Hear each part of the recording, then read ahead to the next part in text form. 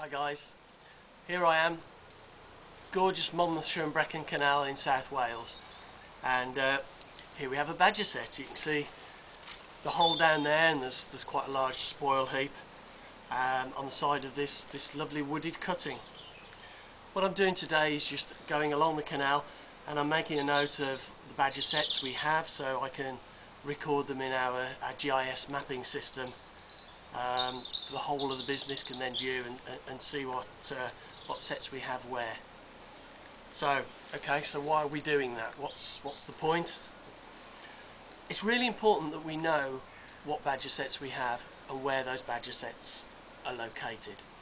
It allows our ecologists and our engineers, our geotechnical engineers, to keep a very close eye on what's happening, to monitor the sets and to see the impact that they're going to have on the canal system.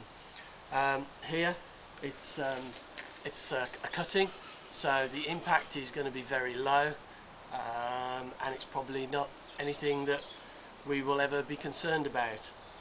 However, we do have some sets that are on embankments, sometimes quite large embankments, and it's really important that we monitor these sites and make sure that they're not affecting the integrity of the embankment.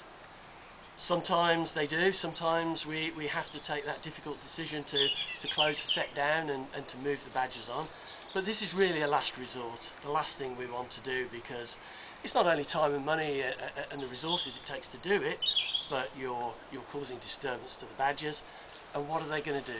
They're going to go 10 metres down the canal and dig another set, you know, and we might not know where that set is, might not be able to monitor it, might not know about it till it's too late. So as a principle, we leave them where they are for as long as we can. But obviously, if things become critical, so they are threatening an embankment, then we will have to do something about that. And that's in everybody's interest, really. If anything happens to the embankment, it collapses, then that would affect the badgers as well as the people using the canal. But we have a good monitoring procedure in place that makes sure that that doesn't happen. I just thought I'd share that with you today.